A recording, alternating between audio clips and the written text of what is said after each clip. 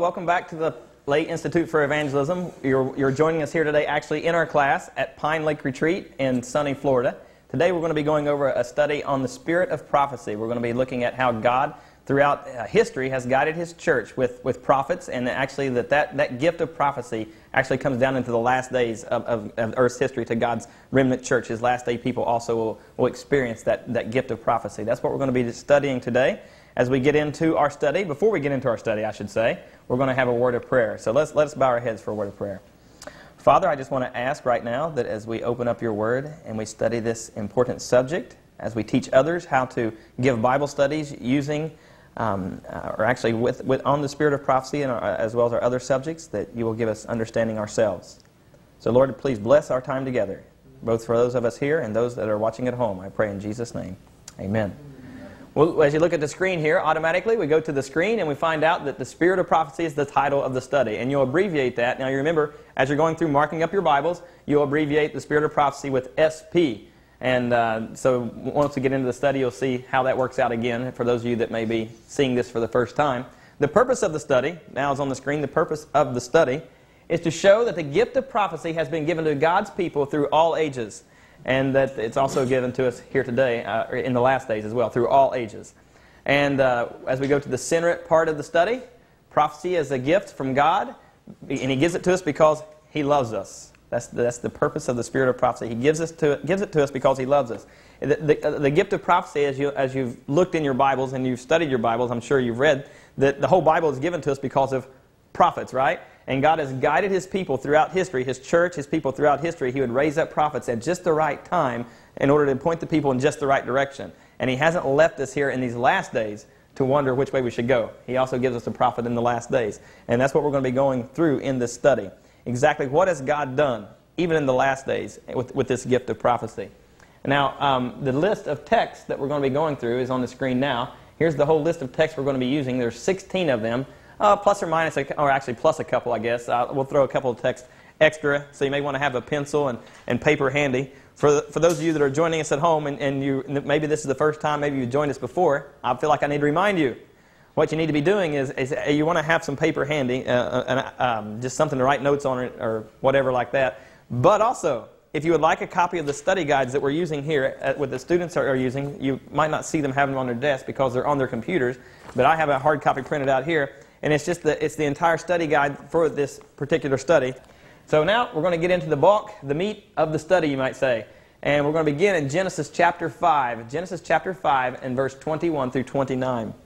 Now, as we're turning there, I'm going to share something with you, a little personal story. Usually whenever we say the word prophet, when the word prophet comes up, all kinds of things come to mind, don't they? You know, I can remember when I was a heathen out in the world. And I first heard about the idea of a prophet in modern time. Automatically what would come to my mind was not really what the Bible refers to as a prophet, but I thought more of what you may call a spiritualist. You know, when I think of prophet, I used to think of palm reading or you know, the tarot cards and things like that. When someone said prophet, that's just like what came to mind automatically. But as I found out from the Bible, in a Bible perspective, that's not what the description of a prophet is in the Bible. As a matter of fact, those things like that come to mind, actually God condemns. Now, the reason I'm starting off like this here is because this is teaching you how to give a Bible study, you know, and we're going to be dealing with different people as we give Bible studies. And if you've been raised, like, say, in a church setting or something like that, and you say the word prophet, what comes to mind when you say prophet, Mike, is like what we think of a biblical prophet, because we're in the church, we're understanding that. But I want you to understand that when you're dealing with someone like in a home, in a Bible study or something like that, and you say the word prophet, what comes to mind is like Nostradamus, or you know, one of these modern day spiritualists. What's some of the names? Is there one by the name of Gene Simpson or something like that? Patty, what is it? Duke. Yeah. Anyway, you see these people like on Oprah or whatever, and they're like basically fortune tellers. But the Bible doesn't talk about those people when it's talking about prophets. It actually condemns that. But it condones, and it has people that as we're going to find out as we go through the study, God has a description of what a true biblical prophet standards that they would meet. And we're going to find that as we go through the study. You know, I met a prophet once, or somebody at least claiming to be that. I've met many people that kind of claim that, but one particular story stands out. I was a literature evangelist. That's where you go door to door, you knock on doors, and you've seen the blue Bible story books you find in doctors' offices and things like that. And I used to sell those. And Usually we'd run on lead cards, where people would fill out the card at the doctor's office and they would send it in and we'd go to the doors. But one day up in Kentucky, I was in a sub-holler. And a sub-holler is where, a holler is where two hills come together. And it's in between there, that's the holler, where you go up the middle of the hill. That's what they call a holler in Kentucky. Well, I was up in a holler working, just knocking on doors, and I went into a sub-holler. And that's a holler that's off of a holler, right? And I go in there, and it's just a whole bunch of little trailers and stuff down through there, and I'm going to the doors, knocking on them. And I come to this one door, and a lady comes to the door. We're in the middle of nowhere in Kentucky, and like I said, in a sub-holler. And it's in eastern Kentucky area. Yeah, that's where I was, toward eastern Kentucky, I guess. And the lady comes to the door, and she invites me right on in. And we sat down in her living room, and as soon as I sat down to start showing her the books, that I was selling, the phone rings. And so she says, excuse me, she answers the phone. She says, oh yeah, I'll tell you what, just call me back here in a few minutes. So she hung up the phone, and we get right back into it. And I open up the stuff again, start showing it to her, and her phone rings. And by the way, all the time that her phone's ringing, she has these three little boys, like this big, and this big. I mean, they're just real close together, maybe a year apart.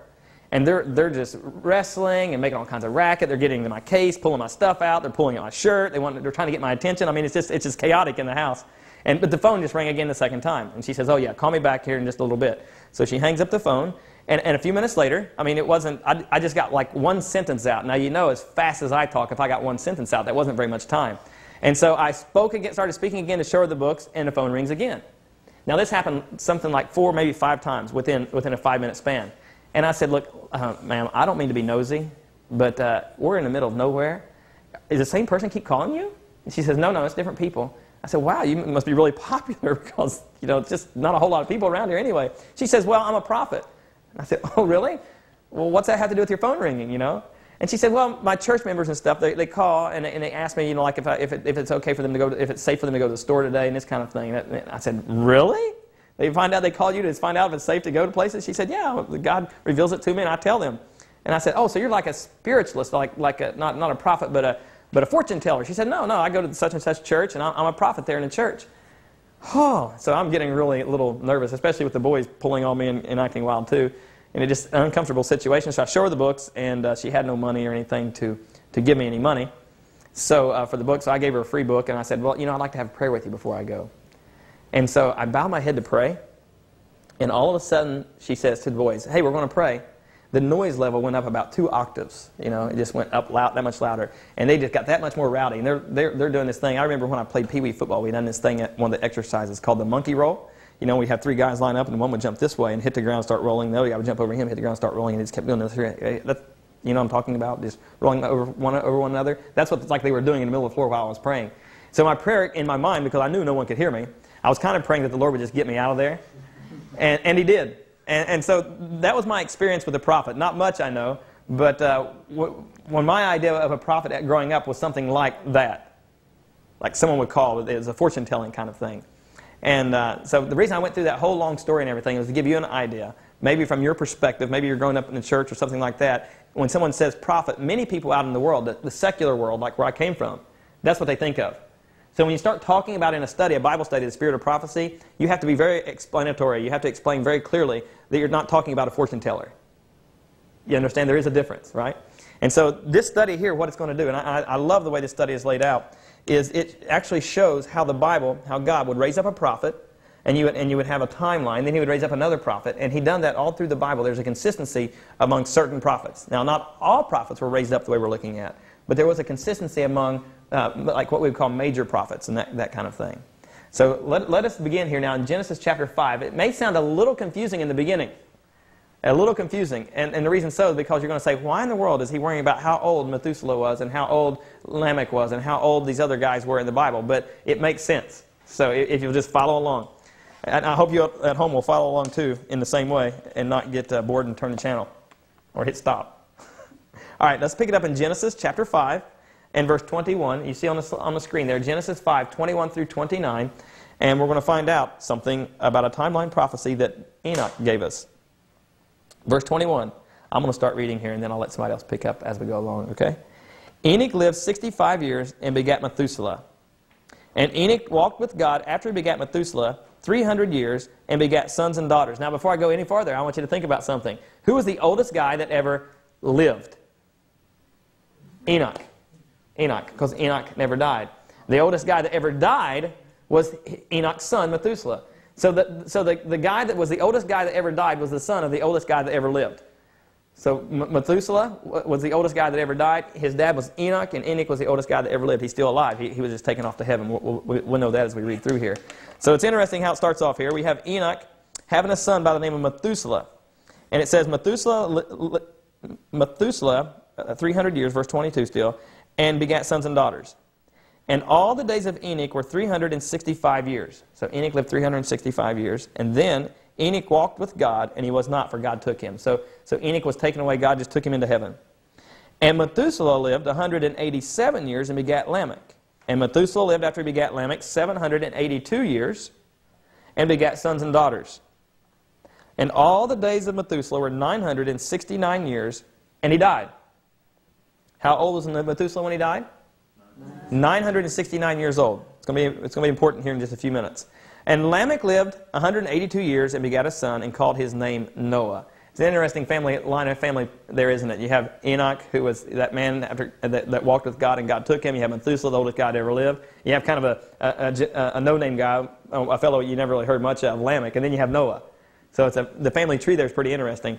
Now, what we're going to do here, I'm going to show you something from the Bible. The first guy here in Methuselah, his daddy was who?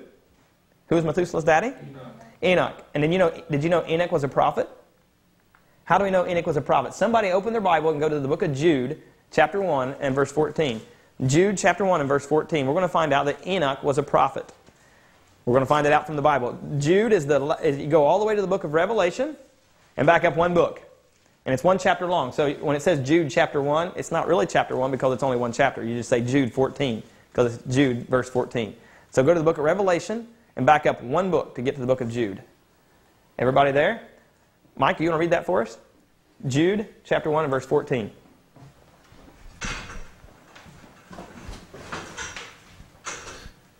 And Enoch also, the seventh from Adam, prophesied of these things, saying, Behold, the Lord cometh with 10,000s of his saints. Okay, this text is not one you have to use in your Bible study. It is if you make the mention that Enoch was a prophet, and they say, oh, how do you know that? It doesn't say Enoch was a prophet. You can take him to Jude, verse 14, and it says that he prophesied of these things, saying the Lord comes with 10,000 of his saints. So if Enoch prophesied, that would make him a prophet. Perfect. Yeah, no problem, right? So we can say Enoch was a prophet, and he names his first son. Now, this is fascinating to me. He names his first son Methuselah, and his name means something. You know, many people in the Bible, their name means something, right? You can just go through and like every name basically means something. All the sons of the children of Israel, as he went through naming his sons, you know, this guy's named this because he brought me through my sufferings and different things like that. It was just Noah's name meant, and it says it actually here in the Bible, comfort, I guess, because it says his name was Noah. And let me see, I have it marked in my Bible. His name means comfort or rest. So people's names mean something. Methuselah, his name meant something in the Bible too.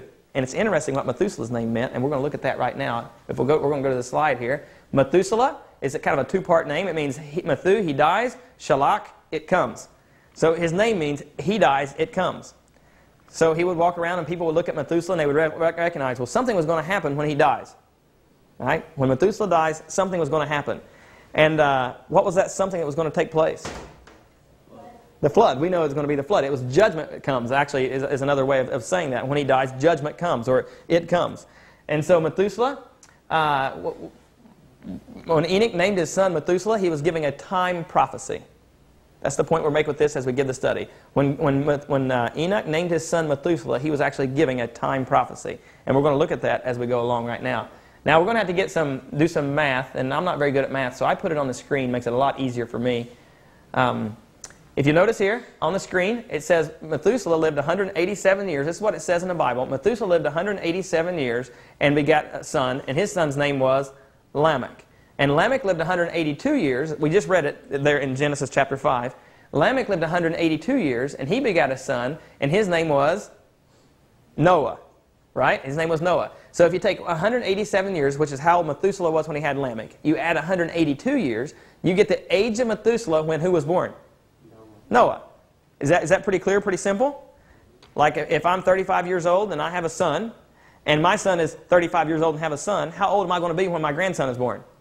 70. So it's pretty simple. So if you look at Methuselah, it was 187 when he has Lamech. Lamech is 182 when he has Noah. You add those together, it's 369 years.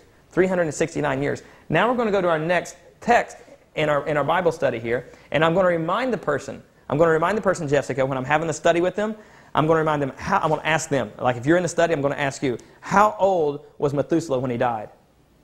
Pick up the microphone and answer me. Come on, you remember it. We looked at it already. He's the oldest guy that ever died. This is 696? Oh, 969. You was close. Yeah, 969 years. That's exactly right. I don't mean to put you on the spot like that. But 969 years old. And the person you're studying with probably won't get it right either, so that makes it more realistic. You know. But oftentimes you want to remind them they was 969 years old when he died. And how old was he whenever Noah was born? 369. 369, right. Now notice something here. And what did his name mean? When he dies, it comes. That's what his name meant. Okay, now, go to our next text, and it'll be on the screen as well. Our next text will be on the screen, Genesis chapter 7 and verse 6. Genesis 7, verse 6. And you'll notice here, you have the S2SP, which means, 2, Spirit of Prophecy. That's where you're at now. And you'll put a line out from it. On the top line, you're going to put Genesis chapter 5, verse 21 through 29, because that's where you just came from. And then on the bottom line, you'll put Genesis 15, verses 13 and 14, because that's the next text we're going to.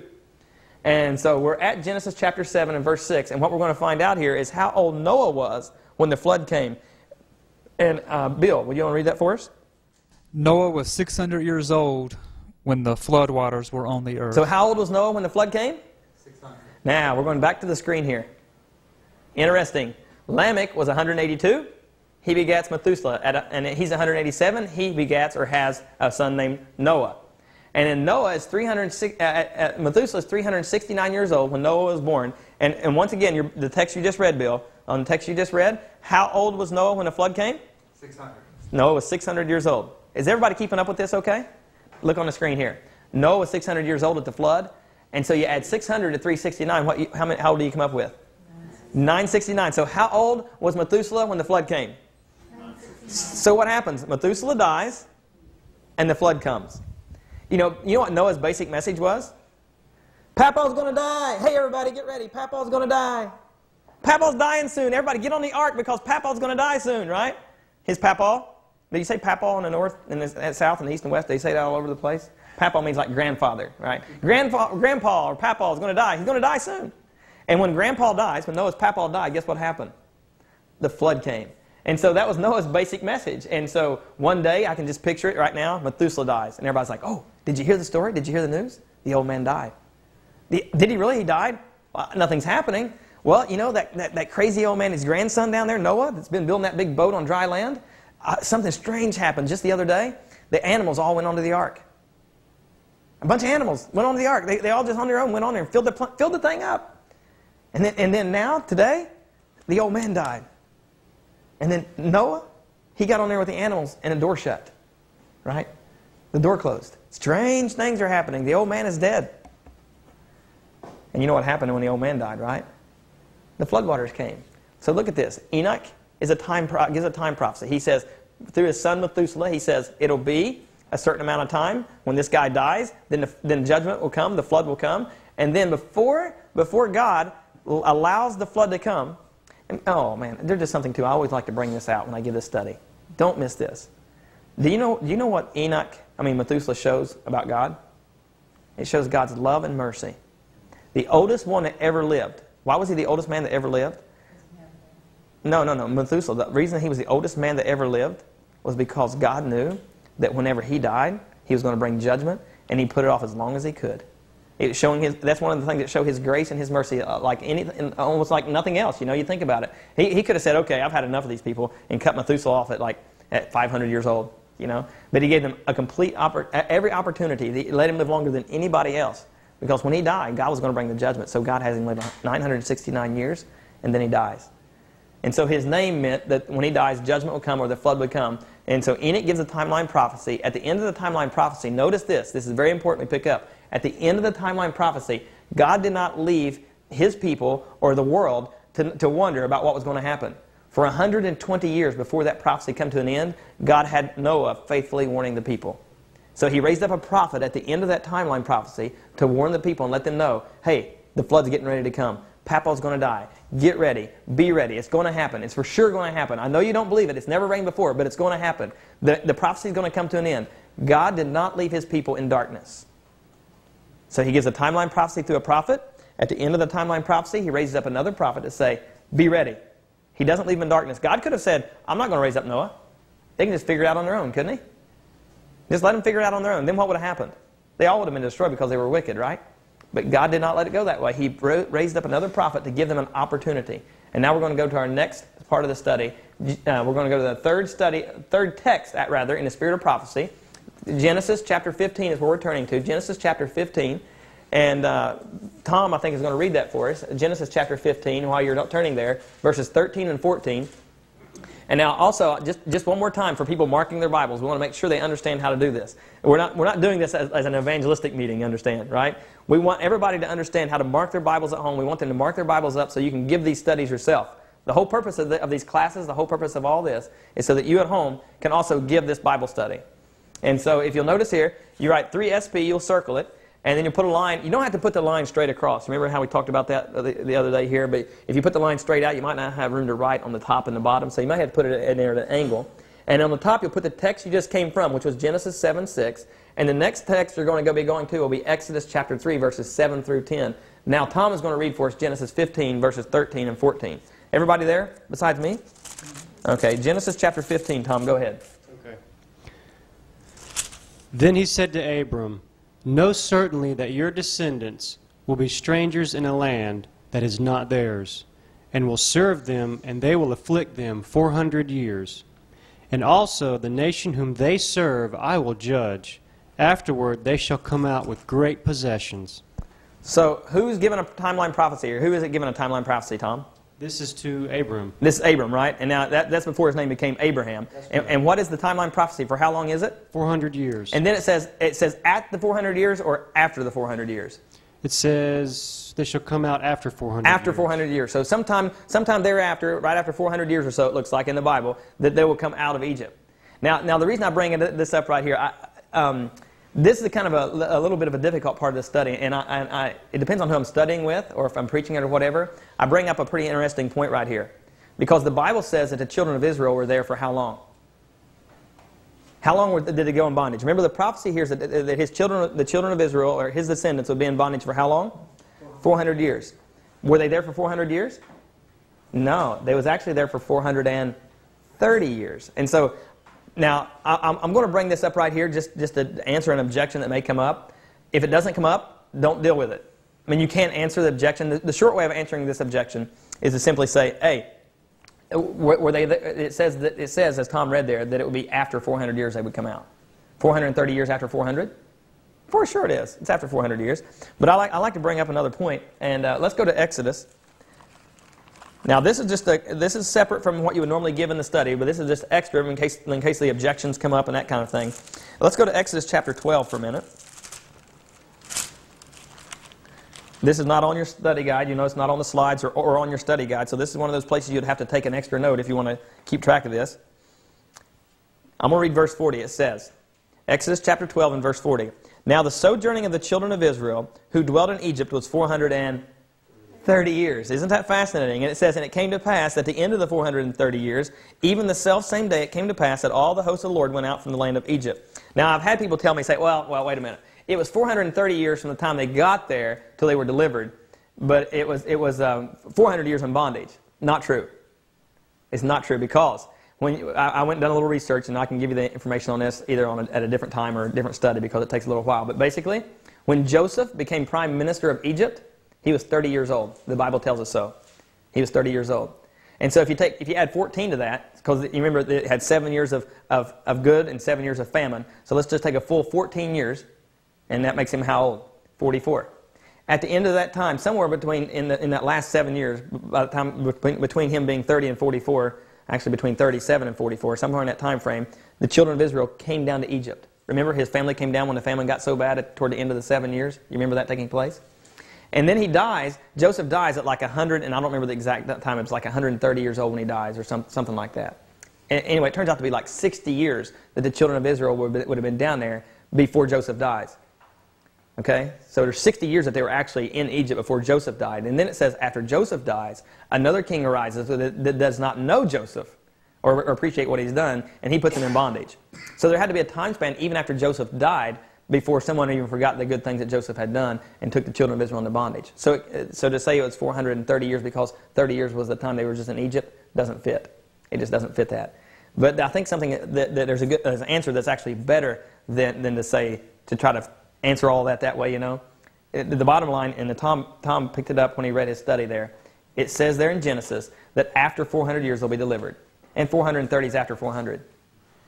Right? It definitely fits that. But there's another answer that's found in Acts chapter 7. And I'm going to take a little time and show that. Do you guys want to see that? I mean, to me, it kind of makes sense. Because here's what I want to say. How long did Abraham say they'd be in bondage? 400 years. How long were they there? 400. Okay, so Abram's a false prophet. Do you feel comfortable with that? Abraham's a false prophet. He's not a biblical prophet, is he? Because he's a false prophet. If he gives a prophecy and it's in the Bible and says 400 years, and they actually was 430 years in bondage, that makes him a false prophet, doesn't it? But 400 I know, it stirs us up, doesn't it? Pick your thing up there and talk. But after 400 years, he raises God up another raised prophet, another right? prophet, right? Yeah, that's sort of true. But now think about this. Today, if we're going to measure a prophet, we got to use the same standards with the old prophets as we do with the new prophets. If you have a new prophet come along and give a prophecy, and they say after 20 years this is going to happen, and it doesn't happen, are you going to reject them? Sure, you're going to say they're not a prophet. But we look at Abraham, and he says 400 years, and it was 430, and you say, do you want to reject him? Obviously, there's something wrong with our understanding of the prophecy, isn't there? Because we know that Abraham's not a false prophet. And we're going to look at a couple of things here that I think will help clarify this. But I want to ask you this. If the internet was around in the days of Abraham, after he passed on, you know, and the children of Israel there in Egypt, right? And they look at the prophecy and it says 400 years will be in bondage, and it gets to 410 years, what do you suppose the internet and the church folk would be saying about Abraham in that time frame, the contemporaries? He's a false prophet. Right? Wouldn't they be saying that? Because it's 410 years into this whole thing, and we're not delivered yet, and the prophecy he gave was 400 years. Can you imagine what they've been thinking? Fascinating, isn't it, to think about? Go with me to the book of Acts now. Acts chapter 7. Yeah, and all this stuff is extra. If the objection comes up, you know, here's the answer to the objections. It's a little more time-consuming, I realize, to do this, but I think if we kind of work through this a little bit, we can get the good answers, even for ourselves. Don't you want to know what God's doing? I mean, when I first saw this, it troubled me. Does it trouble you a little bit to think that maybe Abraham will be a false prophet if he said 400 years and it's 430? Don't feel comfortable saying that, do you? And I think we got the answer here in Acts chapter 7. This is Stephen's. This is Stephen's sermon, and it's like the best sermon he ever preached. Right? You know it's the best sermon he ever preached. How do you know that? Because they killed him at the end. That's exactly right. When they kill you at the end of the sermon, it must have been a good one, right? And so Stephen here is preaching to the leaders of Israel, and Jessica is going to do some reading here for us, and I'm going to give you a verse to read, and then we're going to stop you and go to another verse, that kind of thing, okay? So first of all, read verse 6 for me. Acts chapter 7, verse 6. But God also told him that his descendants would live in a foreign country where they would be mistreated as slaves for 400 years. So he's bringing up the whole, he's going through the history of Israel, and he's coming up to the point of Joseph here, and he says that God told Abraham that they would be 400 years in bondage, and he's leading on up through, and he goes through some more of the history. Now pick it up to verse 16. Actually, verse 15 would be good. 15 and 16, start reading there. So Jacob went to Egypt. He died there, as did all his sons. 16. All of them were taken to Shechem and buried in the tomb Abraham had bought from the sons of Hamor in Shechem. Okay, verse 17. As the time drew near when God would fulfill his promise. There you go. As the time drew near when God would fulfill his promise that he promised to Abraham. Okay, what promise would that be talking about? The 400-year prophecy, right? So as that time drew near, Stephen says, as that time drew near, God done something. What did he do, Jessica? The number of our people in Egypt greatly increased. Keep going. But then a new king came to the throne of Egypt who knew nothing about Joseph. This king plotted against our people and forced parents to abandon their newborn babies so they would die. One more verse. At that time, Moses was born. Okay, at what time? At that 400. At the end, the promise is drawing nigh. It's getting close. He says the promise is getting close. And in that time, when it's getting close to that time of their deliverance, you know, that's what the context is here. In that time, Moses is born. So Moses is coming along right at the right time, right? He's coming up at the time. All right, I'm going to go ahead and read some more of this myself because I want to emphasize a few things, okay? In which time Moses was born and was exceedingly fair and nourished up in his father's house for 3 months. And then it goes on talking about Moses a little bit. I'll just go ahead and keep reading verse 21. And when he was cast out, Pharaoh's daughter took him up and nourished him as her own son. And when Moses was learned in all the wisdom of the Egyptians, and was a mighty in words and in deeds. And when he was a full 40 years old, it came into his heart to visit his brethren, the children of Israel. Who do you suppose put it into his heart? Why would it come into Moses' heart? Because God is putting it there, right? I mean, you think about it. You're living in the palace. You're living in you're the king's son. You got it made. Why would you want to go visit those slaves? But God's putting it on his heart, right? And so he goes out in verse 24. He saw one of them suffered wrong. He defended him, avenged him that was oppressed, and smote the Egyptian. For he supposed that his brethren would understand how that God, by his hand, Moses' hand, would deliver them, but they understood not. You know what happens here? The children of Israel, as God is putting it in Moses' heart to go start delivering them, maybe go start that process, Moses goes out, he messes up. I got to admit, I think he messed up there when he killed the Egyptian. But God was going to use Moses to start delivering the children of Israel on time. But they did not understand. And you know what the children of Israel did? They rejected the prophet that God was raising up. They rejected him. Right? Did they reject Moses? Remember, God was bringing Moses, and it says here that God would put it in Moses' heart to come and deliver them. Because the time was drawing near. That's what Stephen's saying in this sermon. He says the time was drawing near. It was getting close to that time. God had put it in Moses' heart to come and deliver your ancestors, but they rejected Moses. They didn't understand. And so it ended up costing them, I believe, an extra 30 years in bondage because they rejected the prophet. Now this is very significant, especially as we get into later on in the Spirit of Prophecy study and we look at the latter-day prophets. There's some significance to this. So are you understanding this? We're not willing to object to, we're not willing to call Abraham a false prophet. Are you? I'm not willing to do that. I mean, because he's biblical, everything makes perfect sense. And when you look at what happened here, if the children, God's people, if the church rejects the prophet, it costs them more time. But still, in the same way, as we go back to Genesis chapter 15 now, actually, we're going to the next text. I'm sorry. Genesis 15 was the prophecy, the timeline prophecy given that was that was given for the 400 years. Now we're going to go to Exodus chapter 3 in verse 7 through 10, and we're going to see that God did raise somebody up, it being Moses, as we have already discovered, and he raised him up to deliver the children of Israel. Now, everything we've done from the time I had Tom read his text there in Genesis chapter 15, from after he got done reading his text, everything I've done from there till now, you don't normally have to share in a Bible study. Okay?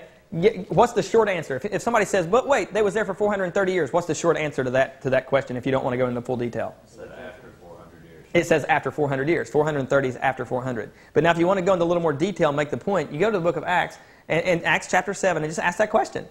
You know, it's very interesting that Stephen says, in which time? In this time. You know, he's raised up.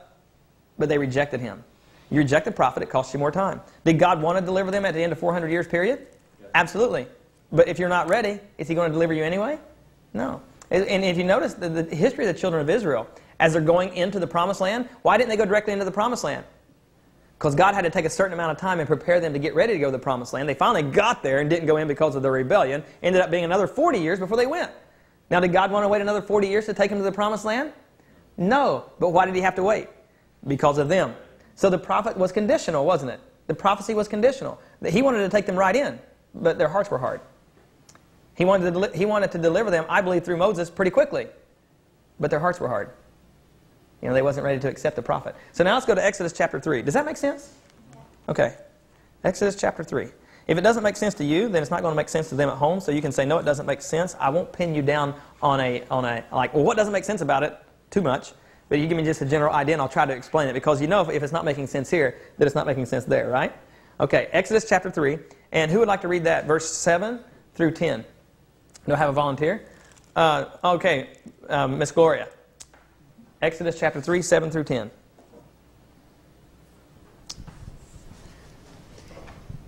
And the Lord said, I have surely seen the oppression of my people who are in Egypt, and have heard their cry because of their taskmasters, for I know their sorrows. So I have come down to deliver them out of the hand of the Egyptians, and to bring them up from the land to a good and large land, to a land flowing with milk and honey, to the place of the Canaanites, and the Hittites, and the Amalekites, and the Perizzites, and to the Hivites, and the Jebusites, right. Go ahead. Now therefore, behold, the cry of the children of Israel has come to me, and I have also seen the oppression with which the Egyptians oppress them. Come now, therefore, and I will send you to Pharaoh, that you may bring my people, the children of Israel, out of Egypt. So God now is coming down to Moses. Moses has been in the wilderness for quite a while now, about 40 years. And remember, it was 40 years prior to this that he had put it on Moses' heart to visit the children of Israel, and then this is 40 years later, and God is calling Moses now. It says, okay, we're going to go deliver the people now, the children of Israel. The timeline prophecy has come to an end. It's well past. Now I've heard the cry of them. They're crying and they're whining and complaining because of all the affliction that's going on with them in Egypt. They're in bondage. They don't want to be in bondage anymore. You can kind of imagine the scenario, right? So he raises up a prophet at the end of this timeline prophecy to go back and fulfill the timeline prophecy that has been given. Right? Let us look at it on the screen. You first of all had Enoch. Enoch gave a timeline prophecy. At the end of the timeline prophecy, Noah raised up and delivered, was the deliverer at the end of that timeline prophecy. And then you find Abram, who eventually became Abraham after he has his son. So Abram, he gives a timeline prophecy. God gives him a message, and he says 400 years they're going to be in bondage. At the end of the 400 years, they're going to come out. Or after, actually, the 400 years, they're going to come out. And so does God leave the children of Israel to wonder, like, okay, the 400 years is up, and all of a sudden God's just going to make all the Egyptians fall down dead, and the children of Israel march out? Is that what happened? No, he raised up another prophet at the end of that timeline. He comes back and he says to the people, you need to prepare yourselves. And you remember through the plague how God used that to prepare them to leave. Especially the last plague where the firstborn was killed. It had to be such a total thing of faith for the children of Israel. Moses said, you got to go and put blood from a lamb over your doorpost, and that'll keep your son from dying. Doesn't that sound weird? But you know what? If you didn't do it, you want me to tell you what would happen? Your firstborn would die. So it's really interesting to me that God would raise up a prophet at the end of that timeline and say, okay, it's time to be delivered. I've got to prepare you for deliverance. Once again, so you have two timeline prophecies in the Bible given by a prophet, and at the end of that timeline prophecy, another prophet being raising up to announce the deliverance. Is everybody seeing a pattern develop here? Yeah, you see what's going on with the pattern? Now, think about it. In the days of Noah, let's suppose that we had Google in the days of Noah. What do you think Google would have been saying about Noah? That's a crazy cult, right? A crazy old man building a boat in the middle of dry land. It's just never happened before. Nothing's going to happen. He would have been slammed. But you know what turns out? Noah was right. Google would have been wrong. Now, you all know that Google, I'm not talking about Google being a person. It's just anybody can go on the internet and put anything out on the internet, making that point, right? Same way with Abraham and Moses. But now we're going to look at another timeline prophecy, Jeremiah. Now, Jeremiah is one of my all-time favorites. Because with Jeremiah, you know what you find with him?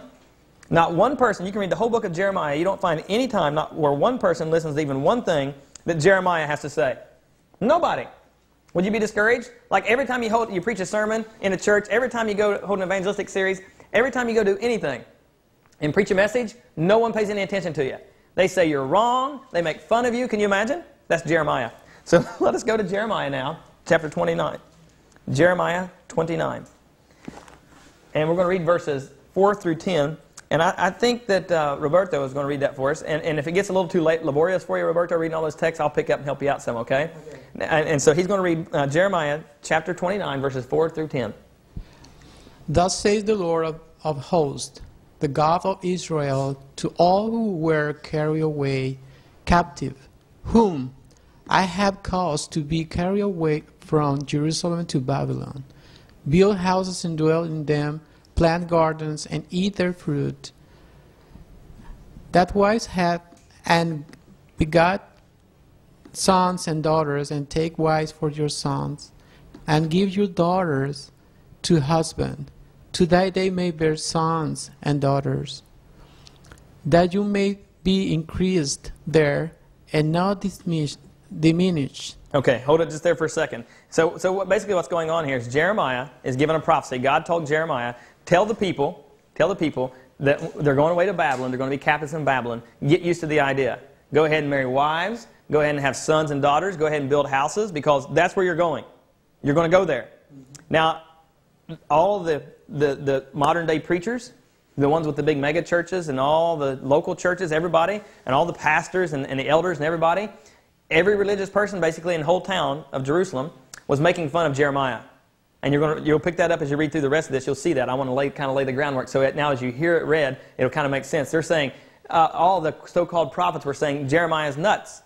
God is with us. He's going to protect us. Everything's going to be just fine. As a matter of fact, they would say, I've had this vision. I've had this dream, and I'm going to prophesy over you. And I'm going to tell you that we're God's chosen people, and nothing's going to happen to us. Okay? That's what the prophets were saying. That's what the leaders were saying. And if you read Jeremiah chapter 1, one of the things I really appreciate about Jeremiah was he was really young, and very intimidated about when God put the call on him. He's like, I can't go, I'm just but a child. And God says, don't say you're but a child, Jeremiah chapter 1. Don't say you're but a child. I have sent you, go. Kind of the same thing he did with Moses. Moses says, I can't speak to Pharaoh, I have uncircumcised lips. And God says, don't say that, go. And these guys eventually obeyed. But they was very intimidated, very shy about delivering the message that God had them to deliver. Okay, so Jeremiah here, he didn't really want to deliver the message, but he faithfully did it. And he said, don't listen. You'll read it here in just a minute. Don't listen to your prophets that dream false dreams and your sorcerers and these other guys that are saying things that aren't true. But here's what God has to say. Now read it to us. Now let me have an idea of what it's going to be saying. And seek the peace of the city where I have caused to you to carry away captives. And pray to the Lord for it. For in its peace you will have peace. For thus you say the Lord of hosts, the God of Israel, say the Lord of hosts, the God of Israel, do not let your prophets and your diviners who are in your midst deceive you. Nor listen to your dreams which you cause to be dreamed. Fascinating. I'm going to stop you right there for a second. See what he says there? Don't listen to the prophets and the diviners in the midst of you, and don't listen to the dreams which you have caused to be dreamed. In other words, it's like, we want this to happen, so a prophet would come along and say, oh, this is going to happen. And we would all say, oh, we love this prophet because he tells us what we want to hear. Do you understand what's happening here? Jeremiah was telling the people not what they wanted to hear. And so Jeremiah said, now you got these other prophets here. You have these other prophets that are telling you what you want to hear. In other words, they're having dreams that you've caused them to dream. Because the very fact that you want this to happen, and they say, oh, I had a dream, and that's exactly what's going to happen. They're saying, oh, he must be a true prophet. Isn't it funny how they're willing to embrace, all of us too, we're willing to embrace prophets if they're going to tell us something good about us. You know, I've been around a lot of people that's in different religious movements, and they'll say, yeah, I was prophesied over at church. And it would say, and in the prophecy, he told me I was going to be rich, and I was going to marry a good-looking girl or guy, whatever the case may be, you know. And the prophecies always come, and it's always the pleasing things, right? I never had anybody come up to me and say, yeah, I was prophesied over at church, and they told me I was going to die in a car wreck tomorrow. You know, nothing like that. You never hear those kind of things. It's always the pleasing things that we want to hear. And the Bible says it'll be the same way in the last days. But go ahead. This is what's happening right now. For they prophesy falsely to you in my name. I have not sent them, say the Lord. But thus say the Lord, after 70 years... How long? 70. 70 years. Years are complete at Babylon. I will visit you and perform my good word toward you and cause you to return to this place. Perfect. So how long are they going to be in Babylon according to Jeremiah the prophet? 70 years. Now, this is another what we would call timeline prophecy, right? He's given a timeline prophecy. For 70 years, you're going to be in bondage in Babylon. But then after the 70 years, I'm going to perform my good word toward you, and I'm going to deliver you. So that's what he's promised them. It's a guarantee thing, right? You know, internet was around in Jeremiah's day. You know, you can imagine what you could have Googled about him. None of us would have followed Jeremiah. I'm convinced of that. Not one of us would like to listen to Jeremiah, what he had to say. As a matter of fact, one of the people who we hold in high regard as a prophet, even today, his name is Daniel. I think there's strong biblical evidence, and we're going to look at it here in just a minute, that Daniel also did not follow Jeremiah as a prophet until later on in life.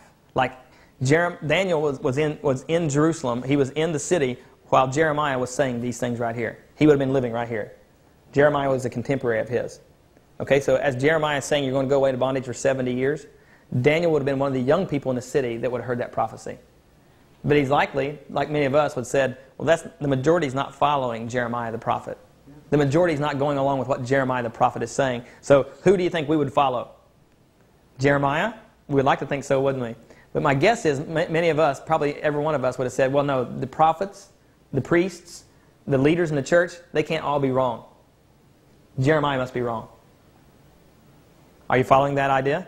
And we know that's the case because as we go to our next text, it's going to be on the screen here, Daniel chapter 9. Daniel chapter 9 and verse 2 is where we're going to next. This is the sixth Spirit of Prophecy text we're going to be turning to in the study, 6 SP. And we just came from Jeremiah 29. We're going to Daniel chapter 9. That's to the right of Jeremiah. So you go Jeremiah, and then you go to, after Jeremiah, you got Lamentations and Ezekiel, and then you go to the book of Daniel. Lamentations, Ezekiel, Daniel, the latter part of Daniel, Daniel chapter 9. And we're going to start in verse 2, and then I'm going to stop whoever reads, and then we're going to make quite a minute commenting. And Danielle is going to read for us. She's all ready to read. Daniel chapter 9, verse 2. Go ahead. In the first year of his reign, I, Daniel, understood by books the number of the years whereof the word of the Lord came to Jeremiah the prophet, that he would accomplish 70 years in the desolations of Jerusalem. So at the end of the 70-year time frame, Daniel's still alive. He's an old man by now, probably in his early 90s or whatever, and he starts thinking about, I can just picture Daniel now, he's thinking about like the old days and what was going on back in Jerusalem when he was young, and perhaps he just gets out the book of Jeremiah the prophet. Notice that Daniel calls a contemporary of himself. In other words, living in the same time frame. He calls him a prophet and is calling his writings, Jeremiah's writings, prophetic, right? And so he's reading the prophecy of Jeremiah and he says, oh, he said 70 years. Now why is it Daniel had faith and believed that the 70 years would come to pass? It's because that everything that Jeremiah the prophet had said had taken place. And so Jeremiah gives a 70-year time prophecy. Daniel realizes 70 years is coming to an end. And notice what he says when he begins this prayer. I think it's very fascinating. Remember I told you I think that Daniel was one of the young people that didn't listen to Jeremiah? Daniel confesses that himself. He starts this prayer in Daniel chapter 9. He said, I set my face, in verse 3, I set my face to the Lord in prayer, to seek by prayer, and supplications, and fasting, and sackcloth, and ashes. I prayed unto the Lord my God, and I made confession, and said, O Lord, great and dreadful God, keeping the covenant and mercy to them that love Him, and them that keep His commandments. Who does God keep His covenant with? Those that keep His commandments, right? Love Him and keep His commandments. We have sinned. We would include who? Daniel. We have sinned. We have committed iniquity. We've done wickedly. We have rebelled in departing from your precepts and your judgments. Now look what it says next. Neither have we listened to your servants the prophets, which spake in your name to our kings, our princes, our fathers, and to all the people of the land. So Daniel's putting himself with all the rest of them and said, you know what? We didn't listen to your prophets. And so he just reads the book of Jeremiah. He realized we should have listened. If we would have listened to Jeremiah, we would have caused ourselves a whole lot less headache, right? If our people, if our princes, if myself would have listened to Jeremiah, maybe all this wouldn't have happened the way it did. Because he was prophesying that these things would happen. We didn't listen to him. Because you'll notice prior to Jeremiah, the 29th chapter, where we just came from, prior to that, Jeremiah's prophecy was along the lines of trying to get the people to repent. Turn back to God. And because they refused to do what God had asked them to do, he says, okay, God's had enough of you. You're now going to go in bondage for 70 years. Daniel recognizes that. So God gives a timeline prophecy through Enoch. At the end of that timeline prophecy, God raises up Noah. Then he gives a timeline prophecy through Abram. And at the end of that timeline prophecy, God raises up Moses. And then God gives another timeline prophecy through Jeremiah the prophet. And at the end of that timeline prophecy, God raises up another prophet by the name of Daniel. And Daniel says, hey, you know what? This 70 years is coming to an end. We need to get ready. And he delivers the message to the people. Do you see a biblical pattern here, what God does? When God gives a timeline prophecy, He never leaves His people in the dark about the end of the timeline prophecy. It wouldn't seem fair, would it? That you would do that. Like, to tell them that this is going to happen at the end of the timeline prophecy, and it's a long time. 70 years is a long time. Everybody's forgotten what was said. They're all in darkness, and they're wondering what's going to happen. For God just to leave it to go blank, and no one understands that He was getting ready to be delivered, and then deliver them all of a sudden. I mean, that would be a nice thing to have a present like that, wouldn't it? But God wants to prepare His people for their deliverance. When these timeline prophecies come to an end, God wants to have His people prepared. He wants us to be ready. He doesn't want to just blindside us and us not know what's going to happen. So are you seeing the biblical pattern here? Yep. It continues. It continues. Let's look at the next one. On the screen, the next one we're going to is Daniel chapter 9 and verse 25. Daniel 9 and 25. Did you know that Daniel gave another timeline prophecy himself? He gives a timeline prophecy, Daniel does here. Now, you've already studied this timeline prophecy here with Pastor Scott when he done the 70-week prophecy, or Daniel chapter 9 in the study. He done Daniel chapter 9 with you. So we've already seen this one before. And what we're looking at now is that this timeline prophecy, when he gives it, God is going to raise up another prophet at the end of it to announce it's coming to an end. So let us look at it. Daniel 9, chapter 25, and Tom is going to read that for us. Daniel chapter 9 and verse 25. Know therefore and understand that from the going forth of the command to restore and build Jerusalem until Messiah the Prince, there shall be 7 weeks and 62 weeks. The street shall be built again, and the wall, even in troublesome times. So you remember that prophecy? Do you remember what took place? It was 69 weeks. He just read there. At the end of 69 weeks, what was going to happen? The street shall be built again. Well, the Messiah would come. Remember? It says from the commandment that goes forth to rebuild and restore Jerusalem until Messiah the Prince will be 69 weeks. So we're looking for the Messiah to come at the end of 69 weeks. Now, that's a timeline prophecy. Does God raise up another prophet at the end of the 69 weeks to let him know that, hey, you know what? You better get ready because the Messiah is here? Who would it be? John the Baptist. Let us look at it. Mark, it's on the slide here, and we'll go to the next slide as we go to the 8th Spirit of Prophecy study here. Mark chapter 1, verses 1 through 3, and verse 15. So Mark, we're going to the right. We're in the Old Testament book of Daniel. We're going to the right. We'll go find the book of Matthew in the New Testament, and then the next book will be the book of Mark. Mark chapter 1. And God done exactly what He said He would do. He raises up another prophet. Now, Mike is going to read Mark. Mark chapter 1, and read verses 1 through... Actually, just do 1 through 4. 1 through 3 is fine, but let's just pick up 1 through 4 here. The beginning of the gospel of Jesus Christ, the Son of God. As it is written in the prophets, Behold, I send my messenger before thy face, which shall prepare thy way before thee. The voice of one crying in the wilderness, Prepare ye the way of the Lord, make his path straight. John did baptize in the wilderness and preach the baptism of repentance for the remission of sins. So it's getting close to the Messiah to be here, right? John the Baptist is coming along. He's preaching. It says how it's worded there in Mark chapter 1, in the beginning of the gospel of Jesus Christ. So John here is preaching about the gospel of Jesus Christ. He says, as it is written in the prophets, I'm sending my messenger before thy face. And this messenger was? It was John the Baptist. And he come preaching the baptism of repentance for the remission of sins.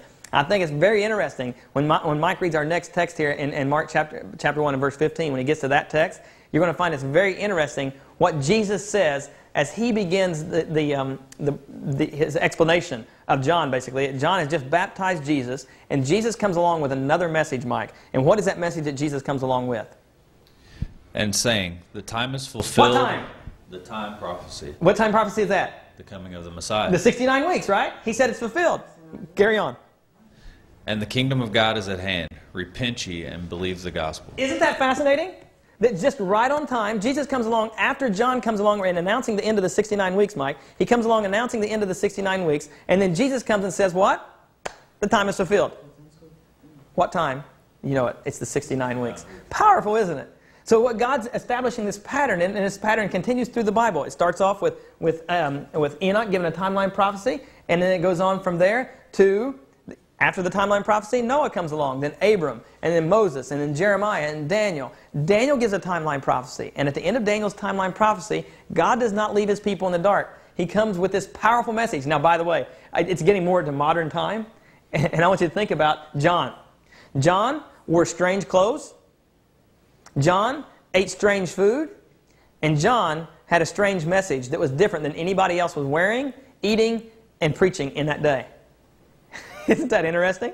And so John's message here, as he comes along preaching, is basically repent, turn back. The Messiah is coming. He's preparing the way for the Messiah, and he's fulfilling the end of the timeline prophecy. He's coming to the end of this timeline prophecy, and he says, you need to get ready. You need to get ready. The Messiah is coming. And so he announces that Jesus is going to come. He announces the end of the 69 weeks.